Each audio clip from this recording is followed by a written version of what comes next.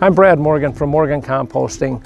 For some of you that haven't realized, we've now introduced a liquid line. The one thing about liquid fertilizers, a lot of times, if you know you have a weak link in your system, for instance, if you know your field's short of boron, if you know your field's short of copper, if you know that you're short of potassium, like in this alfalfa field, you can come across with a supplemental liquid foliar feed, and it's not going to change your soil structure.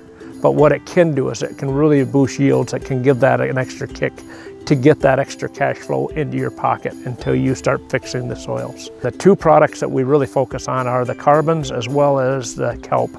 And whether you're growing sugar beets, potatoes, corn, soybeans, alfalfa, any time that there's amount of mass that plant you can touch the leaf cut, the more leaf you can touch, the more uniform that plant's going to be.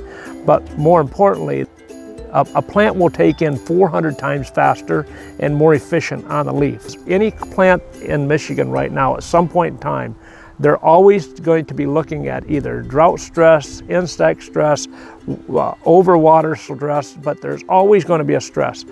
These products can make a big difference. Anytime that sprayer or that planter or anything can go that I can apply carbon within that system, I look at that as a free ride. The cost of the material becomes very, very minimal. Our company's always been very strong in soil health and making certain that we have good economic sense of the products that we're putting together.